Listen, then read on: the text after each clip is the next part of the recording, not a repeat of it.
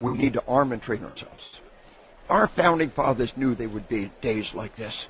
That our founding fathers grew up in a time of terrorism coming over the border, the French-Indian War. The French paid the Indian tribes to wipe out our cities. And the American Revolution, the British paid the Indian tribes to attack. The War of 1812, the British paid the Indian tribes to attack.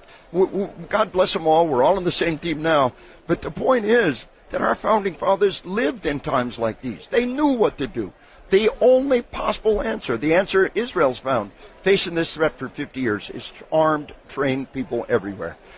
Isn't that what the Second Amendment says? Yes. Why is it so difficult, do you think, Lieutenant Colonel, that some people simply can't understand that the Second Amendment actually says what it means, and it actually means what it says? Why do they fight us? What's the mentality? I'll tell you what it's about.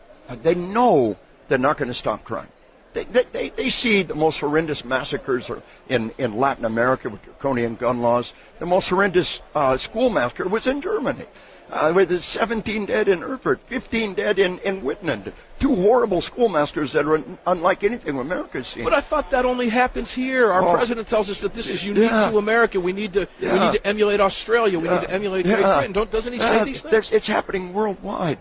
But our defense that these others don't have is the armed and trained American citizen. Exactly. But they know that these gun laws won't prevent crime. They don't fear the criminal. They fear you. They fear armed citizens. They want power. It's not about gun control. It's about people control. And as long as we have armed American citizens, they'll never succeed.